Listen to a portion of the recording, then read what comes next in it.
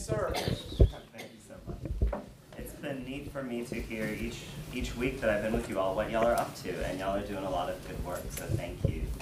I think I recognize you all, but I'll just give you a 30-second introduction. My name is Wright. I'm a professor at Baptist Theological Seminary here at Richmond, and I did my PhD here in town at Union Presbyterian Seminary, so I have some good Presbyterian roots at the same time. And this is our third week together, and we'll go one more week. So just kind of to refresh your minds, Jesus has entered Jerusalem rather provocatively with this sort of processional that mimics an imperial processional, except instead of a war horse, he's on a donkey. Then last week we arrested Jesus. This week we're going to try Jesus. He'll appear before Pilate, and then next week we'll execute Jesus. So that's sort of where we're headed. And it's interesting as we make our way into this text today. We're going to read John's Roman trial of Jesus. Matthew, Mark, and Luke all spend a lot of time on Jesus' trial before the Jewish authorities, and then they just kind of breeze through the trial before Pilate. John flips that.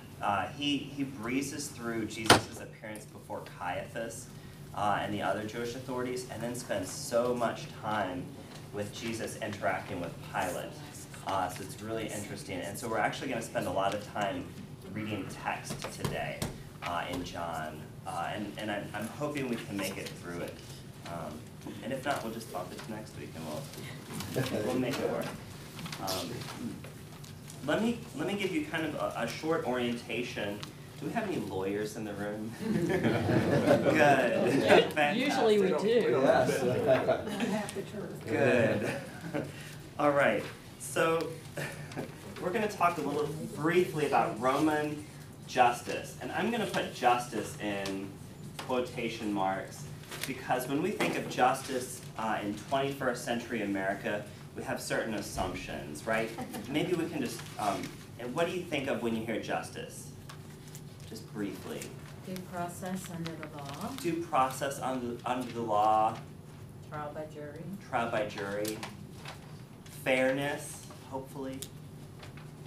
Determining innocent or guilt. What else?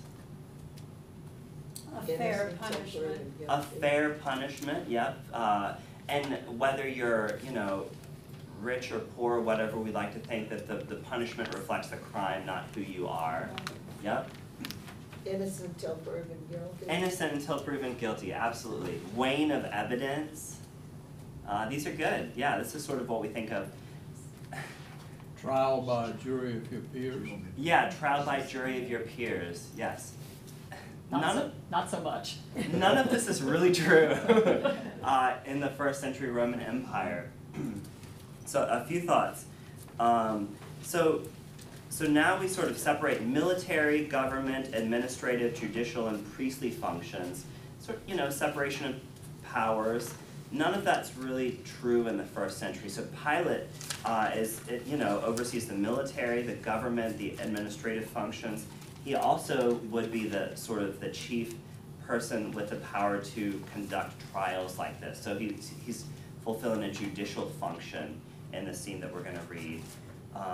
So if you're a member of the ruling elite, remember we're in an aristocratic empire, you also serve in a judicial function. And justice of the sort that we just described is not really a principal concern when you're the Roman governor of a province.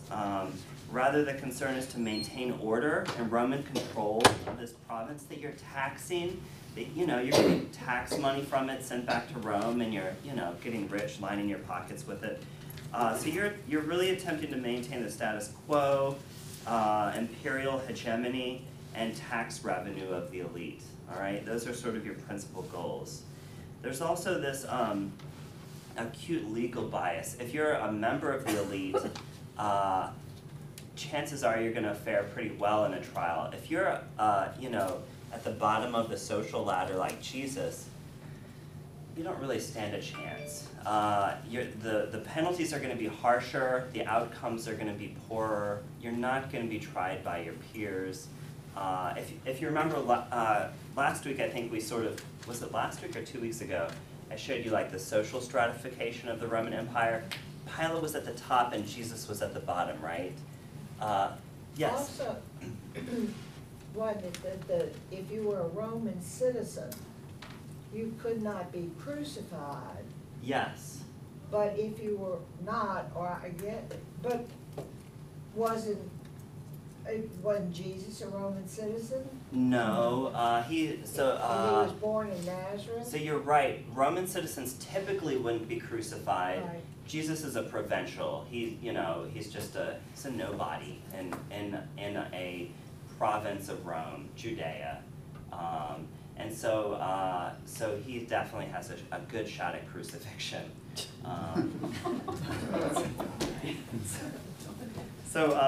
Let me read you a quick quote that I think sort of situates us. So Matthew Skinner observes the foundational question beneath a governor's ruling in criminal cases was not necessarily, has this person broken a law? The inquiry was more along the lines of, has this person done anything that endangers social welfare or threatens Roman values? And the answer to that question is, yes, he has. So what's best for Rome? Pilate's not really going to care whether Jesus is innocent or guilty, and we're going to wrestle with that a little bit when we're reading the text. But Pilate is sort of thinking, what's best for Rome? What's best for me? I don't want the Roman emperor to take away my governorship, which he does in 36, so just a few years later. And anyway, I don't think Jesus is innocent according to Rome. Anyway, he's claimed to be a king.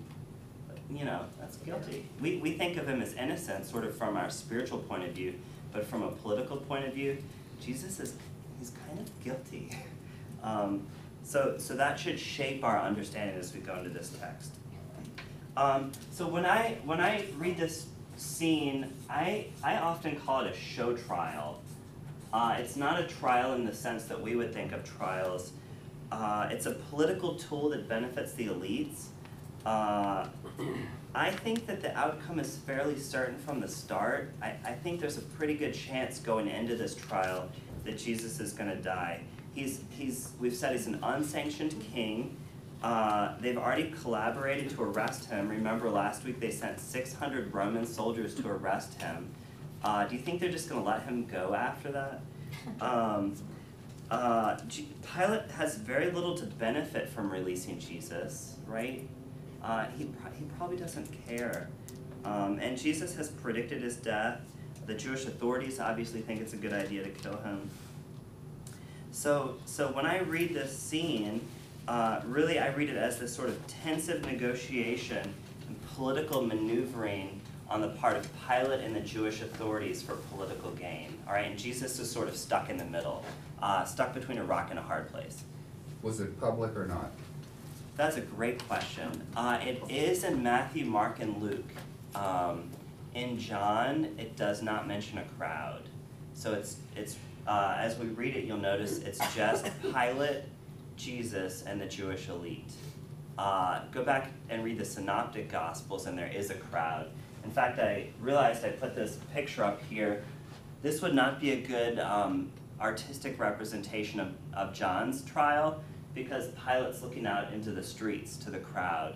They're not present in the Gospel of John. So does that shape your sort of understanding as we go in? Yeah. One thing you might want to factor in is that Rome had created this body of the laws.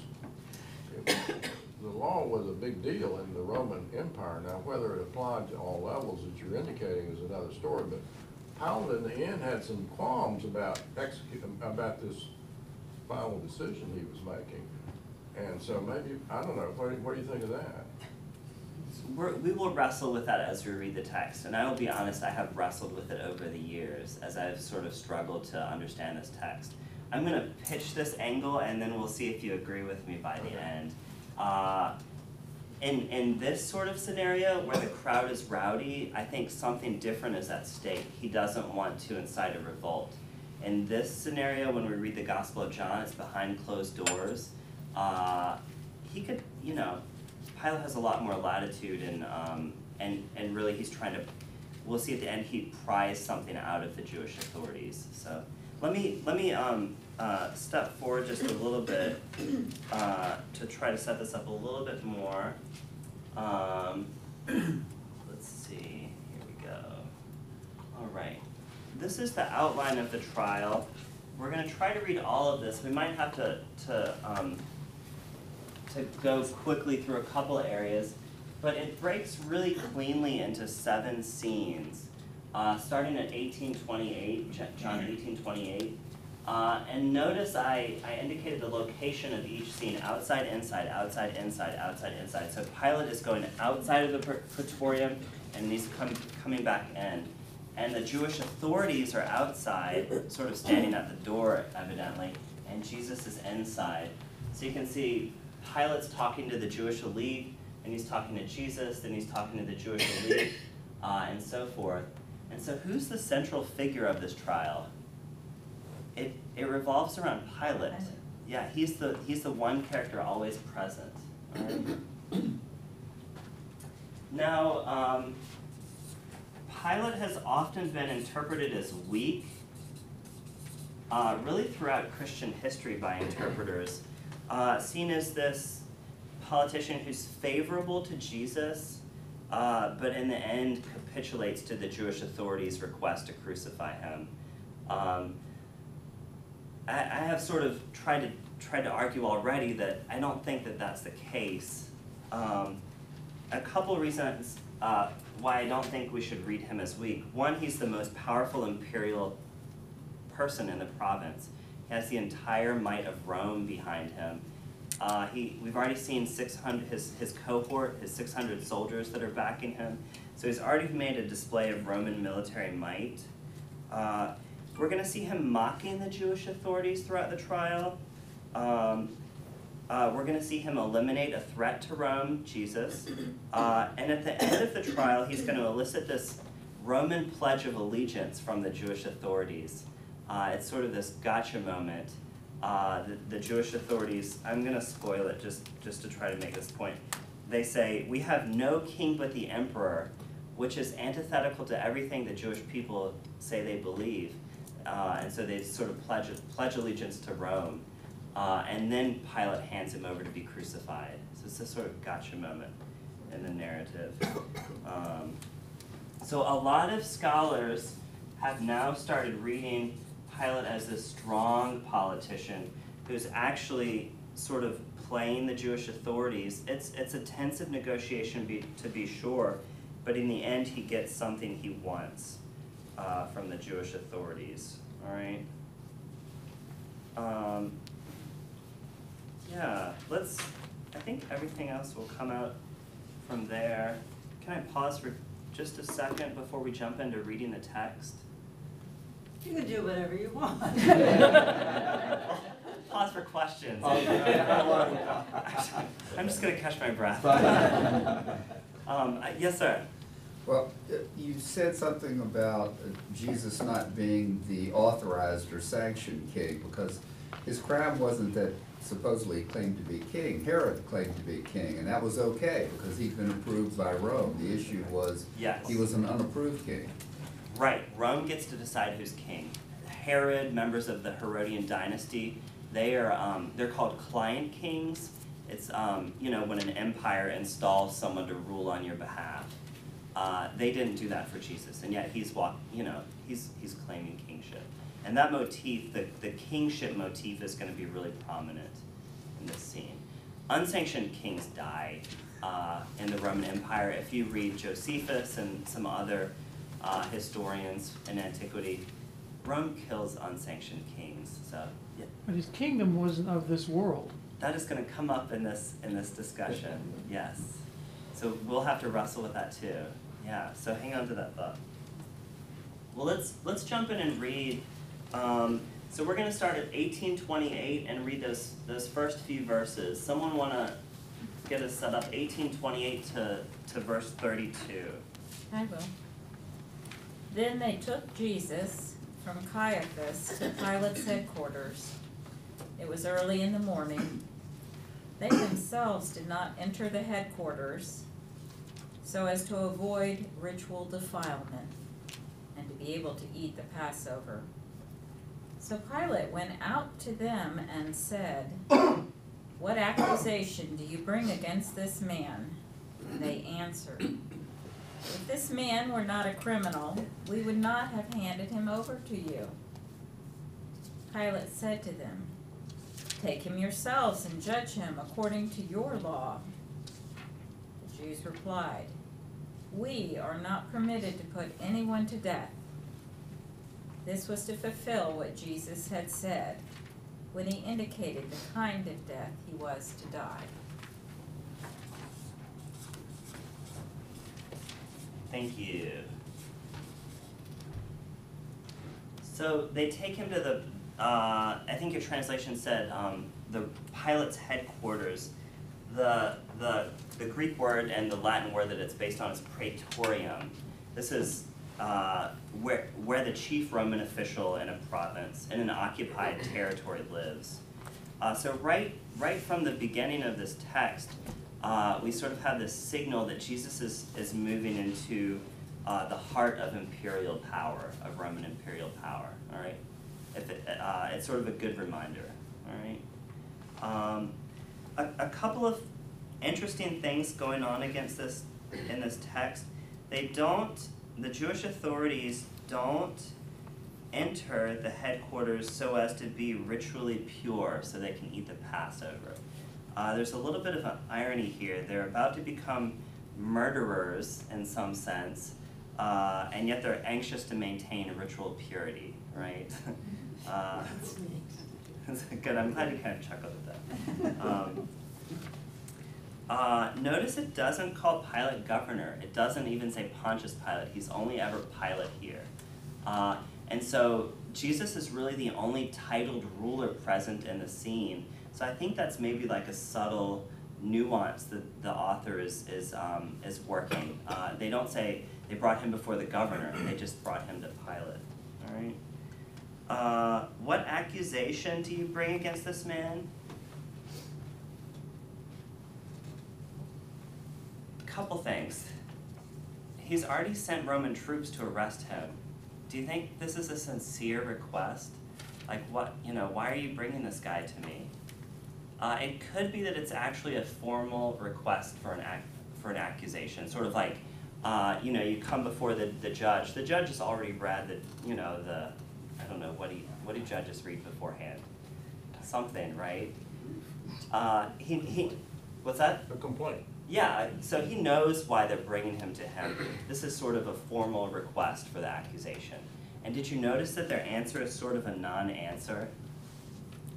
And they say, if this man were not a criminal, we would not have handed him over to you. So this is not a very good accusation. Arrogant. What's that? It's arrogant, It actually. yeah. The Greek word basically is evildoer. If this man were not an evildoer, we wouldn't have brought him to you. Pilate says, take him yourselves and judge him according to your law. And then the Jews curiously reply, we are not permitted to put anyone to death. Pilate may be sort of taunting them, saying, y'all go kill him yourselves. And they're like, actually, we need you to do it. Sort of a reminder that they're subservient to Rome, that Rome is the big dog in this play. All right. Yeah, we can't kill him, but we know you can on our behalf. All right. Let me pause for a second and see what stands out to you, or if you have any questions, or if you want to push back at all.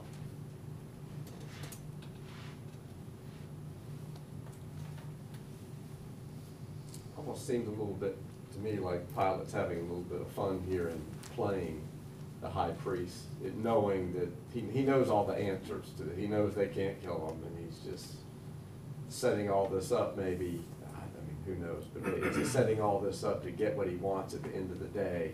Yes. As you teed it up Yes. before? And that's how I'm reading Is it. He's toying with them and reminding them of their subservient status as provincials. And just kind of getting them, without him telling them that, he's getting them kind of to admit it by going through all these. Right. He's antagonizing them. Yeah. Yeah, right. And it's gonna get beneath their skin, for sure. Yeah. There seems to be an element of cover your rear end in his responses, of kind of trying to get them to say things that he doesn't have to say. Right. I was reading forward, but yeah, it seems to be a little bit of that as well. Yeah. Well, that's a good transition. Let's read the next scene. Verses 33 to 38a, all right? And mine has a clean paragraph break after the first half of verse 38. So will someone read that for us? I'm not volunteering, I have a question. Oh, okay.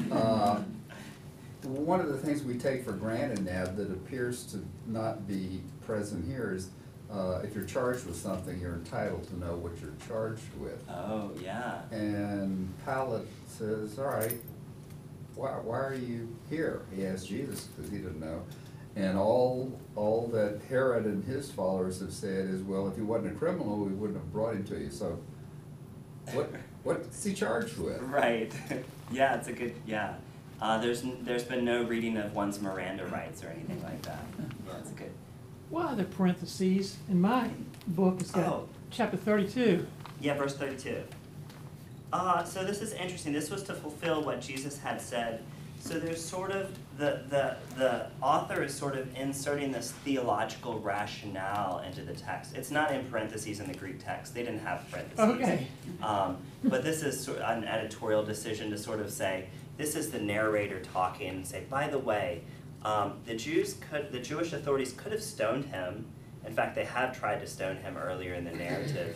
But one of the reasons this is unfolding this way is because Jesus needs to be crucified. Right. He needs to be lifted up in the terminology of the fourth gospel. Thank you. Yeah. So let's read this. Where are we? Yeah, the second scene. So Pilate entered the headquarters. Someone want to read that?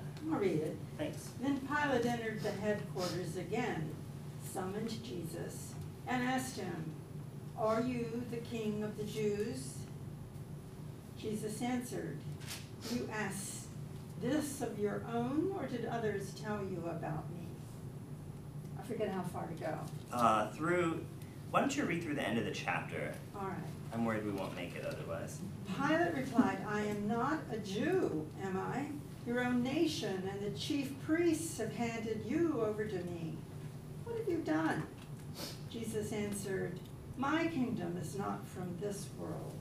If my kingdom were from this world, my followers would be fighting to keep me from being handed over to the Jews. But as it is, my kingdom is not from here." Pilate asked him, "So you are a king?" Jesus answered, "You say that I am a king. For this I was born, and for this I came into the world, to testify to the truth. Everyone who belongs to the truth listens to my voice." Pilate asked him, "What is truth?" You can go through the end of the chapter. Oh, I'm sorry. That's okay. After he had said this, he went out to the Jews again and told them, "I find no case against him. But you have a custom that I release someone for you at the Passover. Do you want me to release for you the king of the Jews?" They shouted in reply, "Not this man, but Barabbas." Now Barabbas was a bandit. Awesome. So question, that was marvelously read. What tone of voice are you hearing Pilate use? I think the way that you hear Pilate speaking influences your interpretation. This, especially with this, what is truth question. Is he sincere? Is he like, what is truth? Sort of disdainful? How are you hearing Pilate? I hear him people have been wondering what truth is about all the time, and he's just saying, oh, here you go again. Right? So you don't think he really wants an answer to that I question? don't. I don't. And he doesn't stick around for it. He goes right back outside. He's like, "Psh, what is truth?" Yeah. I tend to agree. Yeah. It is anybody else tone of voice that you sort of hear in your head for Pilate? Some interpreters have heard this as a genuine, like, what is truth? Tell me. But then it's curious that he doesn't stick around to wait for the answer. And it is ironic in the sense that the person who embodies truth is standing right in front of him and he can't see it. Like, what is truth? Truth is standing right in front of you and you don't see it. And you're eventually going to crucify this truth. All right? Don't you see Pilate as having two titles, governor and judge? And in his role as judge, he says, I don't have a case against this guy, but as governor, I want to keep peace. Therefore, I turn him over to you. Otherwise, there'll be a riot against my authority. Yeah, maybe so. Yeah, and that has been a common interpretation, that he's trying to keep the peace and trying to sort of negotiate his desire to placate the Jewish elite and also not stir up a riot. Yeah. And so that comes through a lot more clearly in the synoptic gospels, Matthew, Mark, and Luke. Here in John, we haven't heard of anything about a crowd. It's when they say the Jews, it's if we're reading this in context, it's really clear that it's just the Jewish elite. Maybe a couple dozen, rich Jewish aristocratic people, high priestly, and so forth.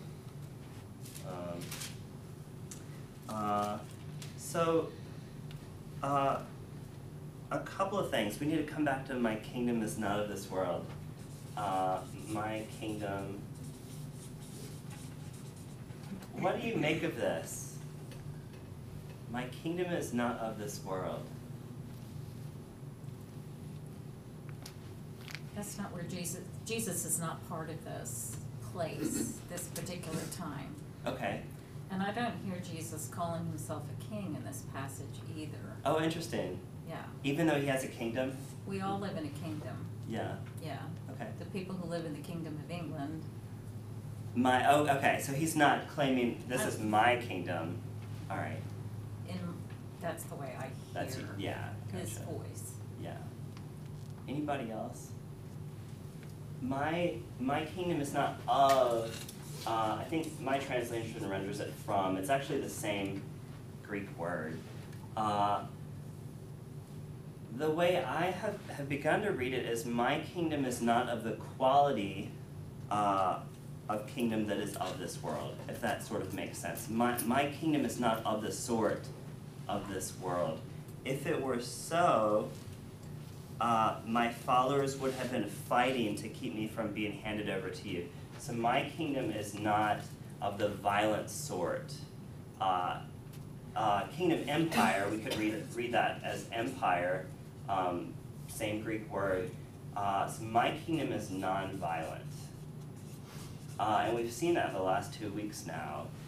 Jesus enters evoking one of the Psalms to suggest this non-violent king.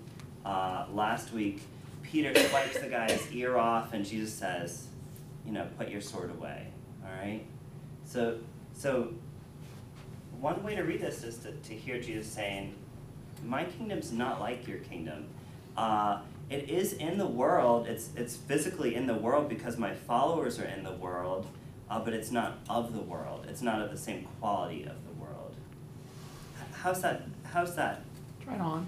Okay. It's right on. It's the ether of everything else but kings and lordship and rulers and battles, and it's got to do with human condition and the future of the human race. Yeah, my vision sort of for what it could be, right?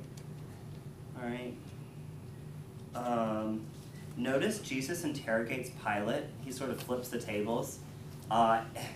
And can you imagine this? The Roman governor and then this peasant.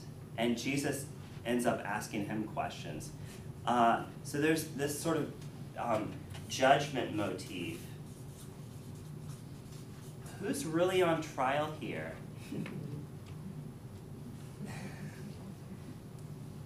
I mean, yeah, Jesus is for sure, but there's certainly a strong sense that Pilate is also on trial.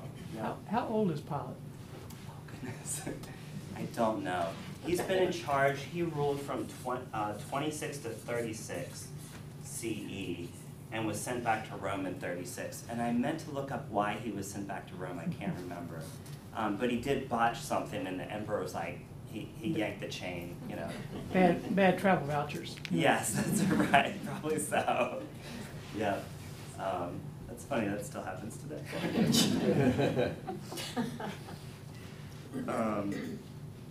Dr. Wright, Yes, sir. do we have to remember the time this is being written?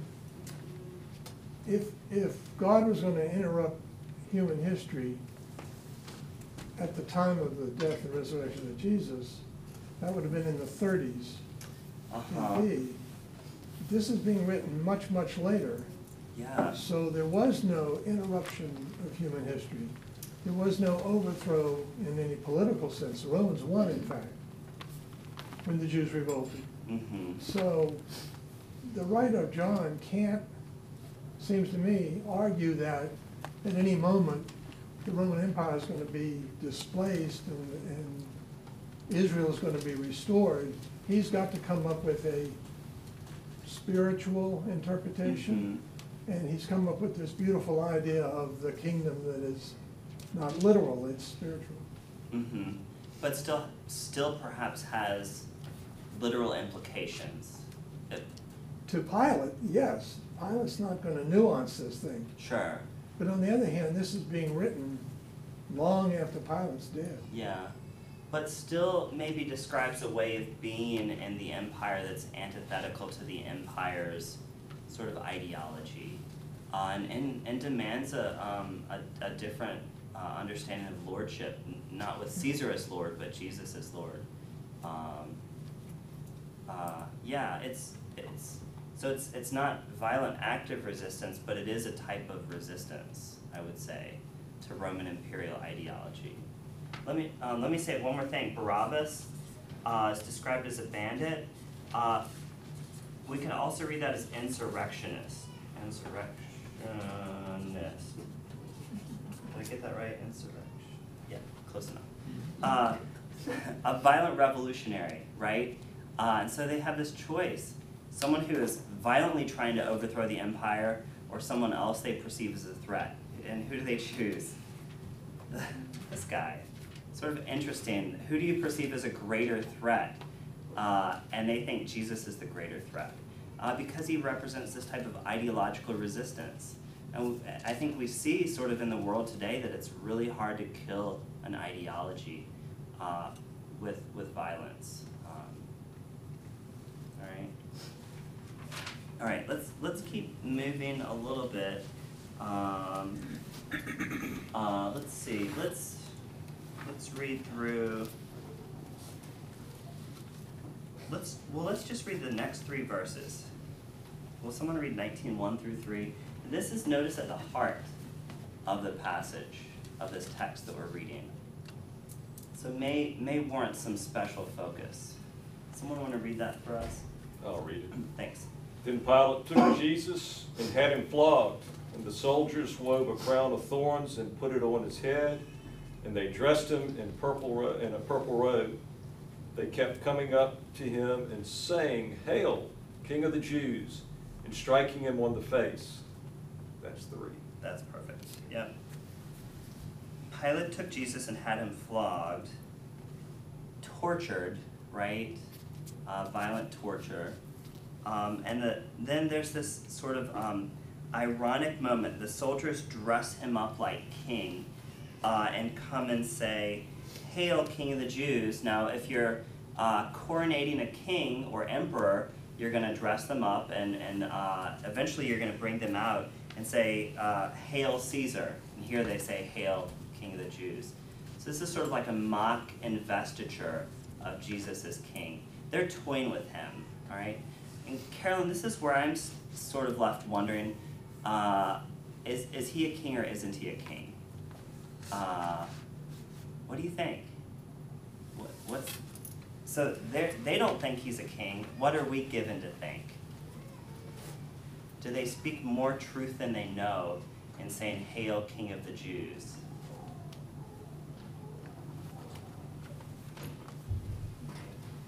Well, a Messiah wouldn't be a king.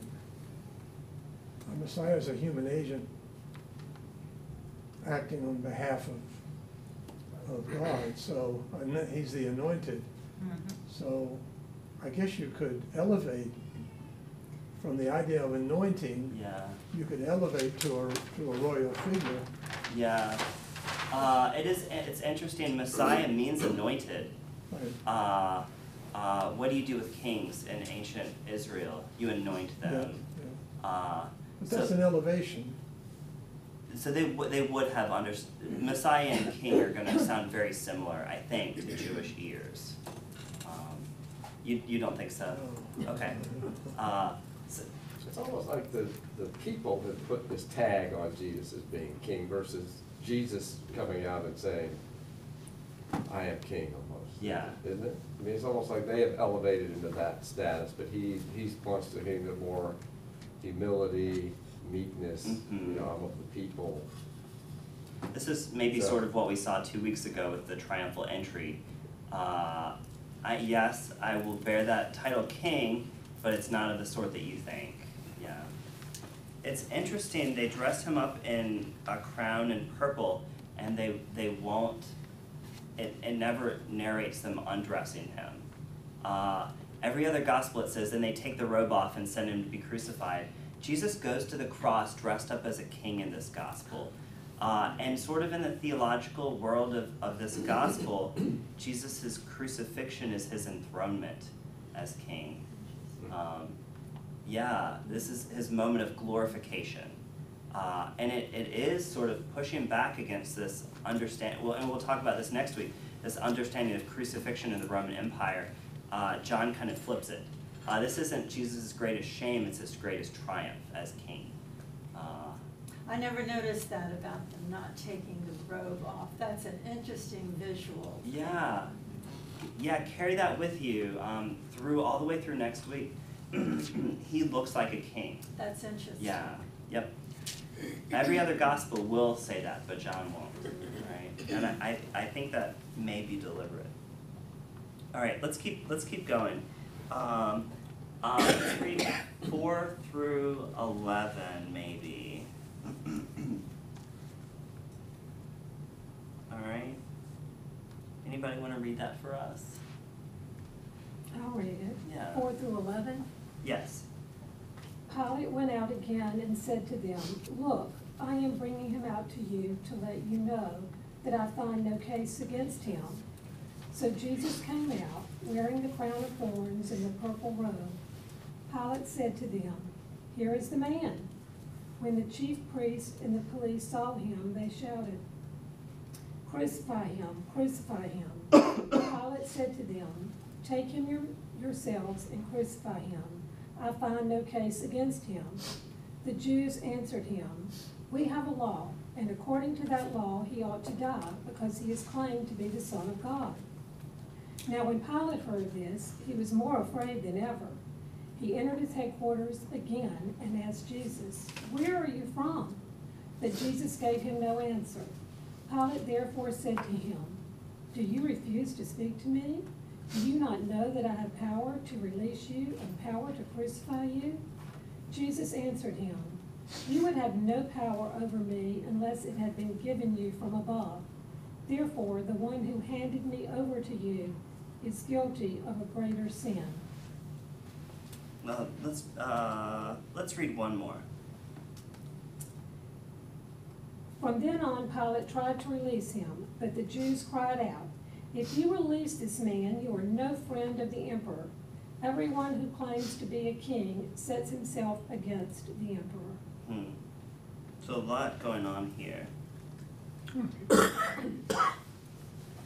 So often when these passages are read, there's this thought that Pilate flogs Jesus and then brings him out sort of bloody and battered. Say, "Look, here I already I already tortured him, just let him go. John doesn't seem to have that in mind, because when he brings him out, the text doesn't say, and out came Jesus bloodied and battered. It says he comes out dressed like a king, is in a purple robe and a crown. So John is sort of emphasizing this kingly appearance of Jesus. Pilate evidently isn't trying to get Jesus out of this by just torturing him. Now, I think we just read twice where it says, I find no case against him. This is something that I really struggle with, sort of in my attempt to understand this passage. Does he really find no case against him? Or is he just using this to antagonize the Jewish authorities? Let me read you one quote by a scholar named David Rensberger. He says, it's possible for Pilate to proclaim Jesus' innocence without himself believing in it or caring about it.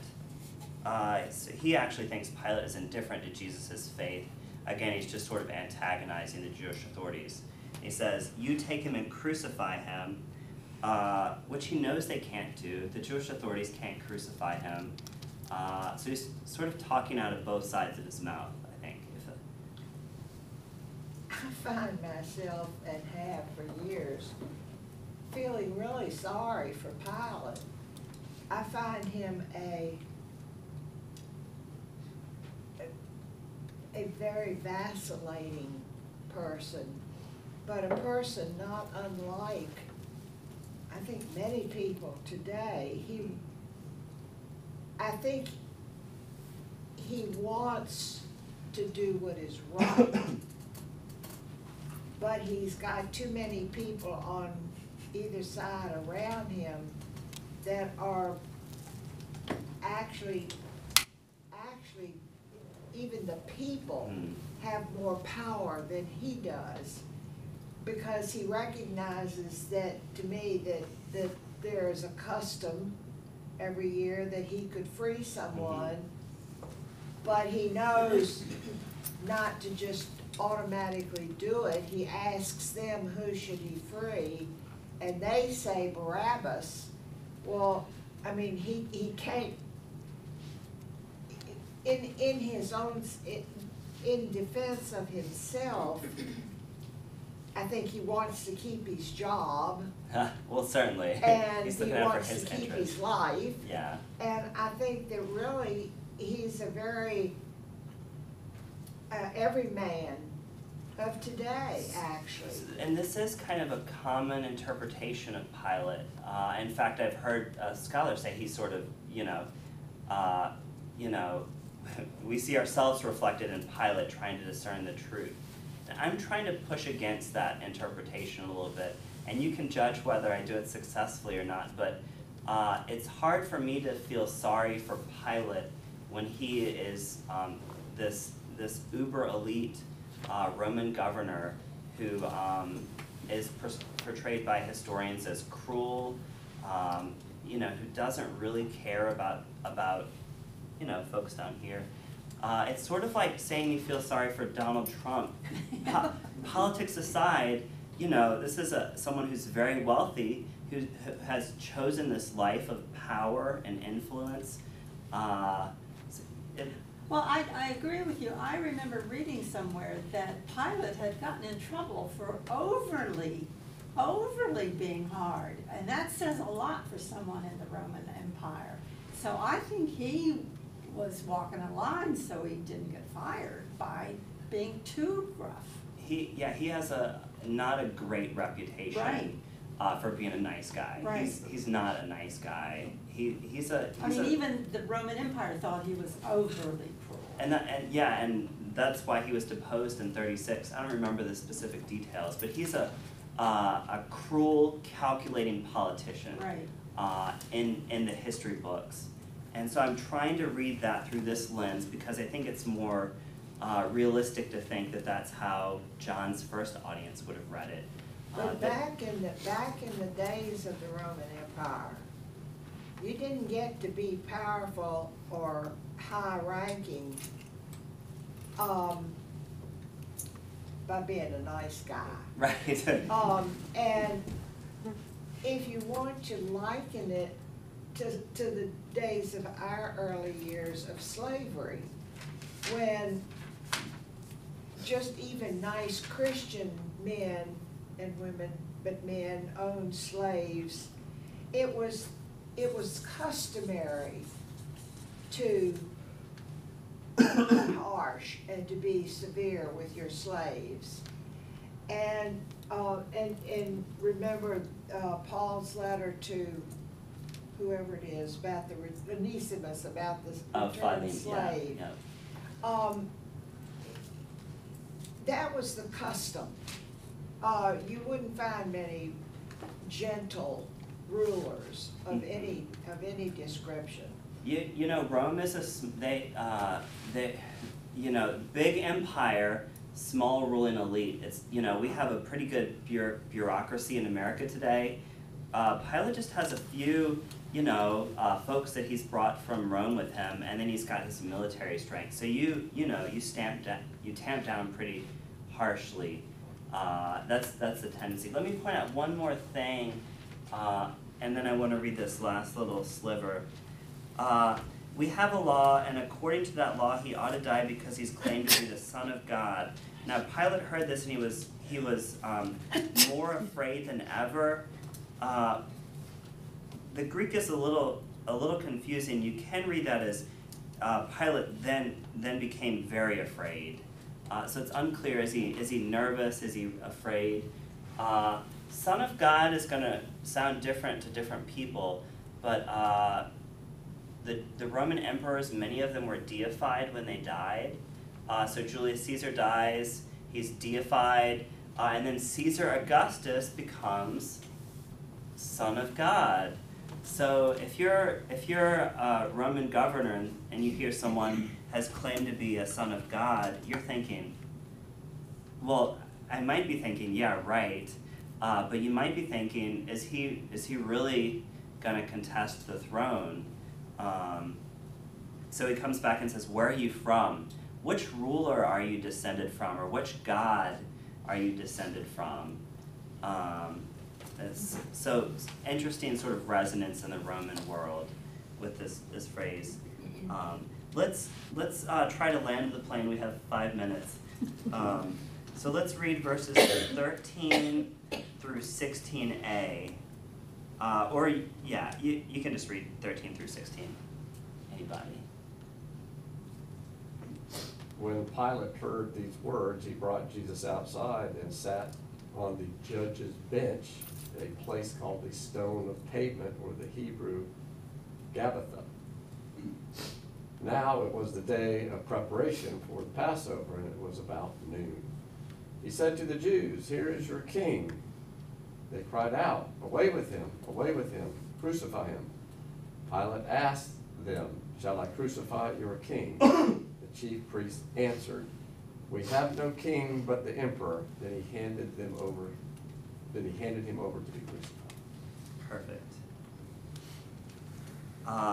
So this is the conclusion. Pilate brings him out, sits him on the bema, the judge's bench.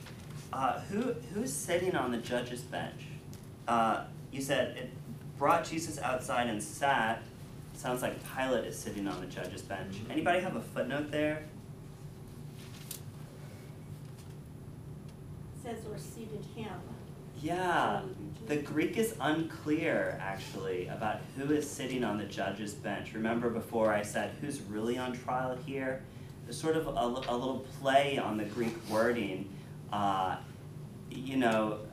one level, of course Pilate's sitting on the judge's bench and serving as judge, but there's sort of this wink in the narrative that he actually sits Jesus down and then Jesus is serving as judge. And they're not gonna pass the test, right?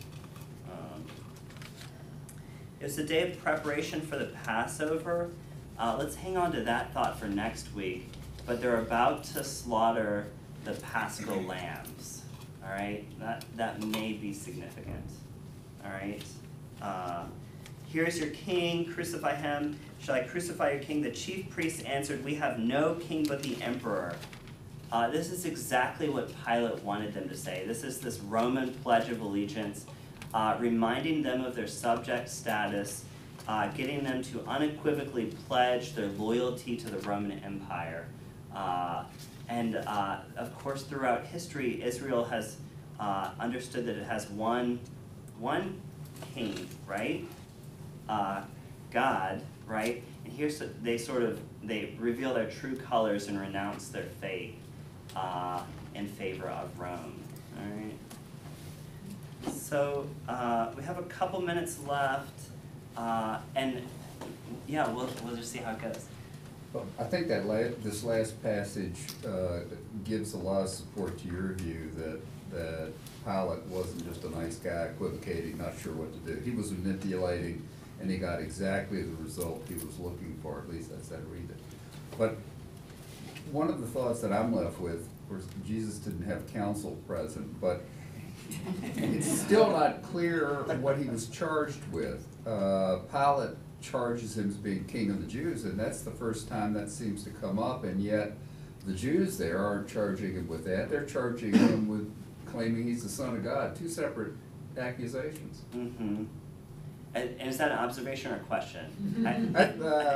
Well, question. I mean, I think it's a good observation, is that, yeah, that it's a little bit muddled, right? He has this following. He has entered Jerusalem, you know, on a donkey, has acted like a king, has acted like a Messiah figure who's amassing this gathering. Rome has every right to feel a little bit nervous, I think. And you're right, he doesn't have counsel. Shouldn't expect to, I don't think, in this scene. So, yeah. There's a sentence in here, it says, the one who handed me over to you is guilty of a greater sin. Yeah. I want to know who the one is. Oh, yeah, me too. I actually had a note to mention that, and I was just trying to kind of breeze through here. Who is it? Who is the one that handed me over to you that's guilty of a greater sin? All right, that's one option. Yeah, I mean, does one actually mean like one person or one group? Or...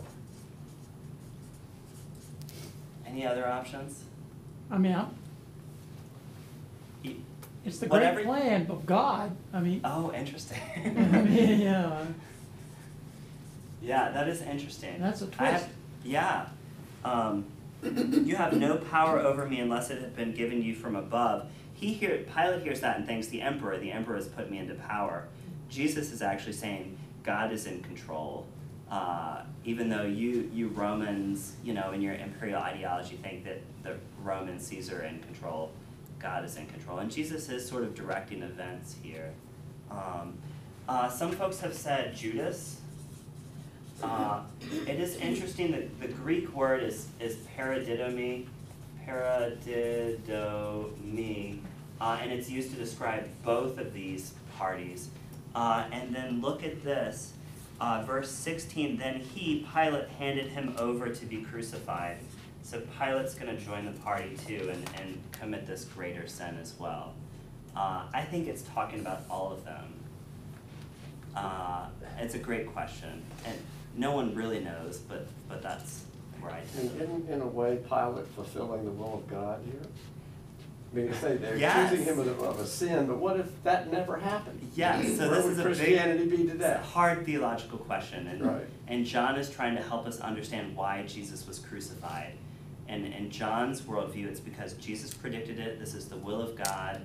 This is the way things are supposed to go. Yep. Yeah, I mean, Pilate probably didn't realize it doing it. Oh, no. I mean, that's, but I mean, it seems to me that's just an odd paradox here, that he's actually just carrying out the will of God. He thinks he's serving Roman interests, but yes, in this, he's actually serving God's interests. Yeah. And the sin in the Gospel of John means rejecting Jesus. So this is sort of plays into this judgment motif. Will they accept him? Will they reject him? And so Pilate, all the others, ends up rejecting him. All right. I think I need to turn y'all loose, but I feel like we have so much more we could say. Yeah, we'll come to the bitter conclusion or the grand conclusion next week, depending on how you read it. Thank you so much. Thank Let's you. give a round of applause.